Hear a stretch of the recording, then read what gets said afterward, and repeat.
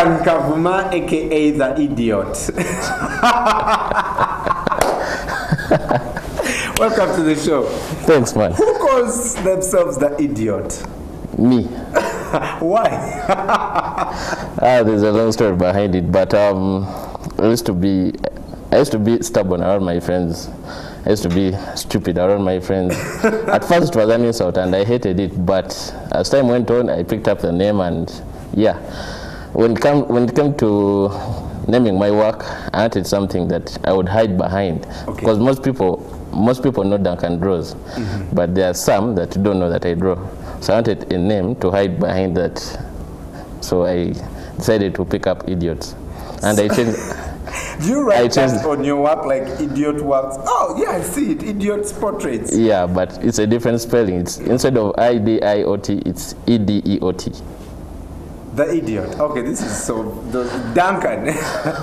Duncan, yeah. These are amazing portraits. Ladies and gentlemen, if you're not seeing this beautiful here, wow.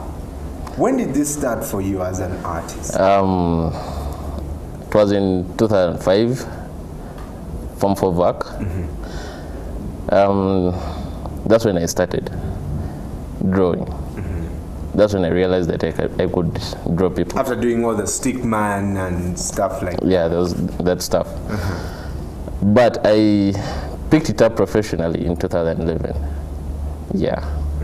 And I had some challenges there, and then I didn't know how to price my people.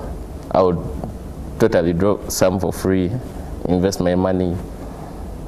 Yeah. Do people understand art? Does the market understand this kind of thing? You know, I have a friend who owns a gallery, and you know, he will draw something abstract and someone will look at it and say, art is wide, art is big. Most artists are so taken up by abstract, and most Ugandans, most Africans, they don't know what abstract is. You draw a cup that has water, and for you have another story. The person looking at it has another story. But for me, I do something that all people know what it is when they first look at it.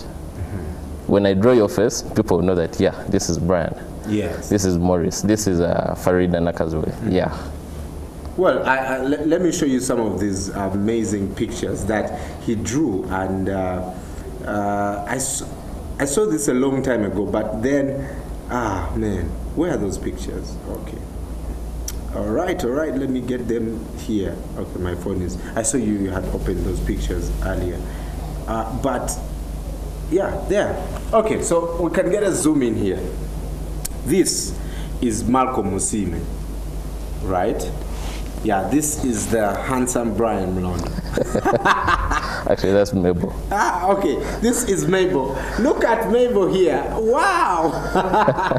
Do we have that? That is Mabel. Who is this? This is Farida Nakazwe. Hatman Aluba. Hatma. Wow! That is Joe Kamadi. Yeah. Wow. And, all right, I think that's it. Who's this guy? Oh, this is Patrick. That is Patrick. This is amazing, man, and we look real. How do you do this? Do you have an inspiration for drawing these things? Because you literally draw the same person. I just looked into your portfolio and I could recognize people. I'm like, I know this one, I know this one. Sometimes when I'm angry, I get motivated to draw. Are you serious? Yeah. Why? The very first time I drew, I produced something, I was angry with someone. I won't mention that person's name, but I actually thank... Do they know that you are their inspiration? Yeah, she knows it. Oh, is she? Did you draw her? No, I didn't. My first portrait was Sean Paul. My second one was Jennifer Lopez. I don't remember the first Ugandan portrait. The first Ugandan portrait was was my dad. Wow. Yeah. So when you're angry, you draw well. Yeah. When I'm thirsty, when I'm hungry, I really draw an empty stomach. You know, many people say, for example, artists and poets are very dark people. And when I see what inspires you, I imagine, do you have to get to a place where everything seems dark and gloomy, and you're like, okay, let me draw? Yeah, most artists, the ones I know of, they like drawing in quiet places. They hate drawing around, most of them hate drawing around people. And yeah, it's the same as me, but I'm learning. I'm trying to fight the phobia to draw around people. I normally do my work at night. Yeah, by 2:45 I'm up. I start drawing 3 up to 11 a.m. I'm drawing. So in that space of time I can produce like 3 to 4 portraits. From 2 up to 5? From 2 up to 11. Up to 11 a.m. That's fast. That's a fast drawer. Yes. What have been some of the major highlights in your career? The major highlights, I've met some people some big people indirectly. There are some people that I never expected to meet because of my work. I've met, I met Ham.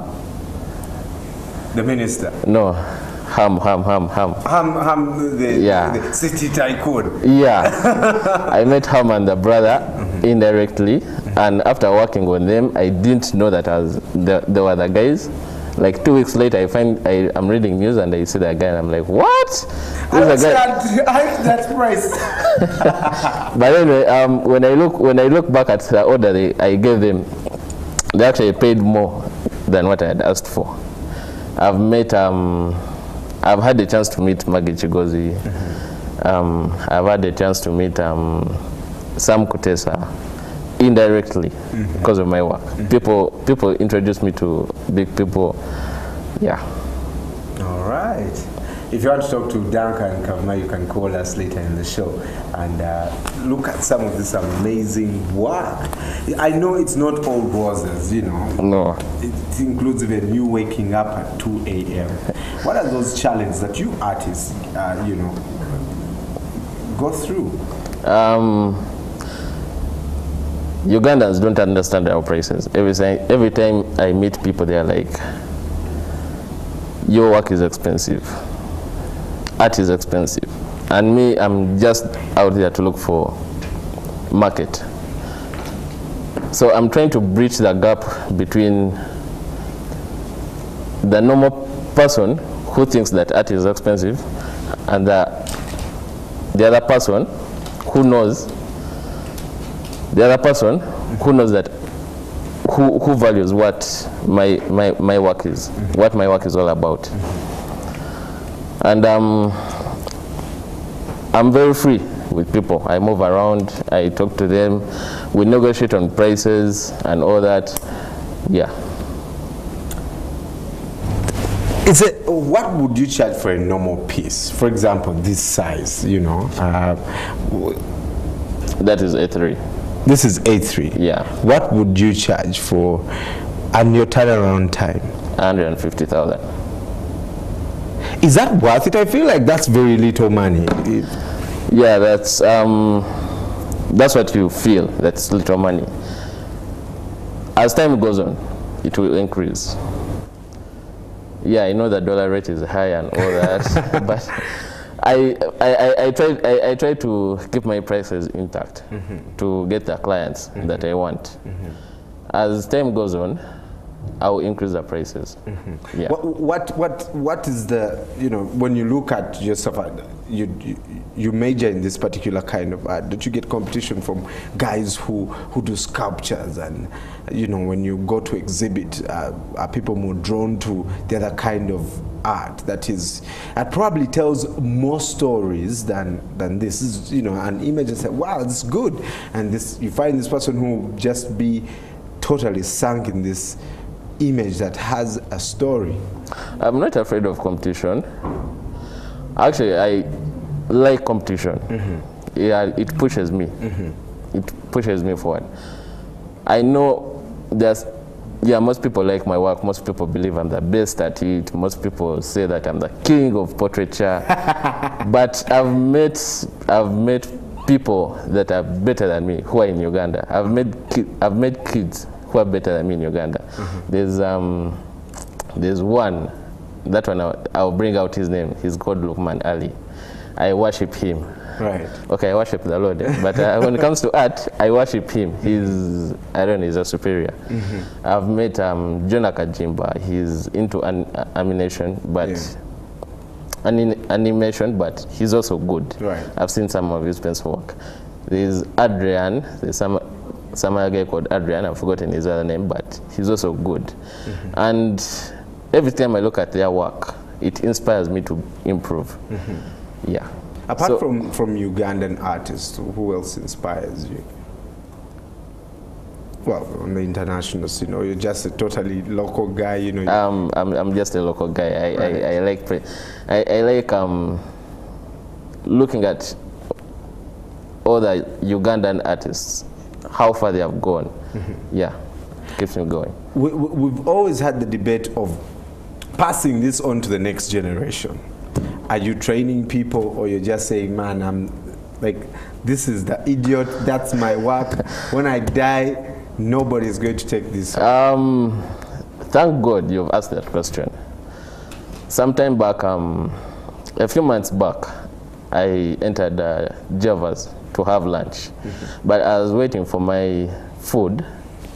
I decided to do a simple sketch of a random person. People noticed, and they started joining me on my table. I didn't mind. I was okay with it. Every single day, I usually have my lunch from Java's. Every single day, I go there, I do some work. People like it. One time I'm there, that was 2 weeks back, a white lady came in with some kids. And she was like, I like your work, I like art. At home, I have some kids who want to do art. Can you teach them? I was open to the idea. Starting this week, I already started teaching them.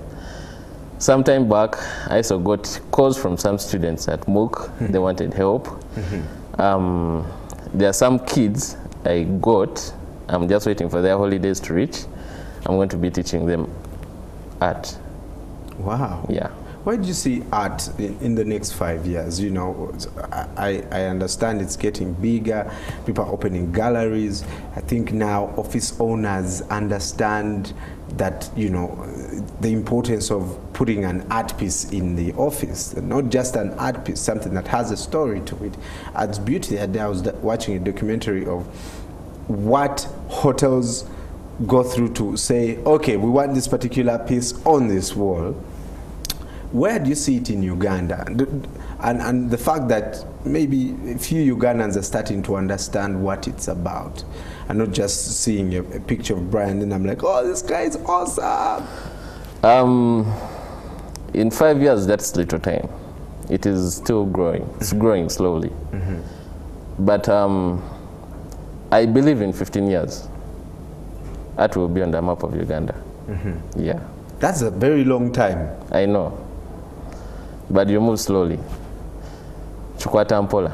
Yeah. Where's the Edeot in 5 years? Okay, that sounds wrong. Where's Duncan in 5 years? both are okay. Duncan in 5 years, I'll be having a school, an art school. That's what I'm looking at. That's a big vision. Yeah, that's a big vision.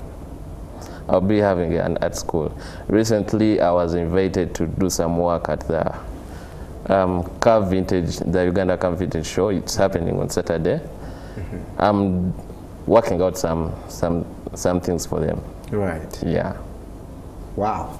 Well, if you want to talk to Duncan, you can give us a call on the show and probably place your order. I will be the middleman, get that commission. And also go to, where can people find this work, Duncan? It's beautiful, you know, all this portfolio. Wow. I absolutely know some people. I don't know if the camera can zoom in here. But just look at these art pieces. Brilliant, brilliant. Do you do anything apart from people, like plants or? Yeah, I decided to do everything using pencil. I do abstractism using pencil. I draw animals using pencil. I won't say that I hate painting. I can paint, but I'm so much in love with pencil work. Pencil work brings out the smallest detail someone never expected to see on their portrait. Yeah.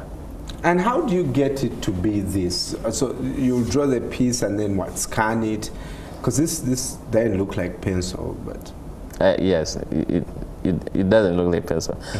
I have an amazing team that frames my work. They are Chinese. Their frames are really good.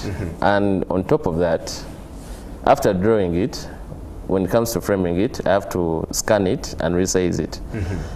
And choose which frame, which size the client has asked for. I have also an amazing IT guy. He's really good with his Photoshop. He's a guy I go to. He does the other bit of resizing it, editing a few parts, making it clean, then it goes for framing. But the original work is done with the pencil. Yeah, the original work is done with the pencil. Right. Yeah. Duncan Kavuma, pleasure to see you, man. Thanks. This is good stuff. Check out the Edeot. I'm on Facebook page, Twitter. I'm not yet on. I'm not that much on a Twitter fan, but I'm on Instagram. Edeot's Portraits. Edeot's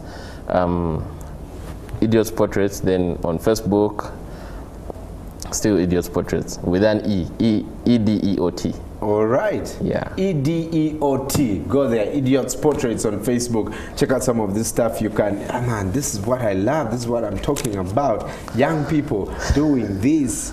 I love this. I absolutely love this. Also, I'm going to post a picture of myself, all right? The one that he drew.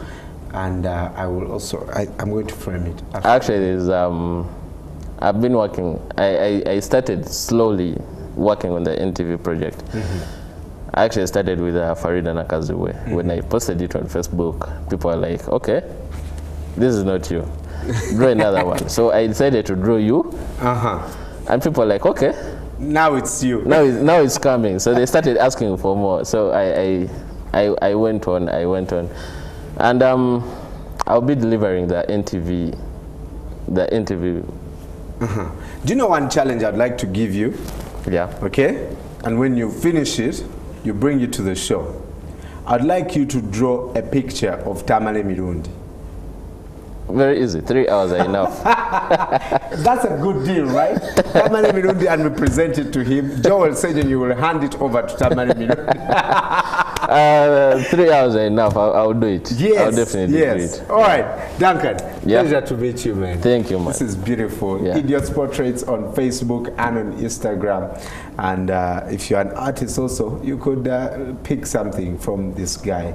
And this is what we believe in. Hopefully it's been some inspiration for you this morning if you're celebrating a birthday. Also, share it with Damian Mali. You know that guy behind Welcome to Jamrock? Yes, he's turning 37 today. When we come back, Aisha Sports will be here with all the latest in the world of sport.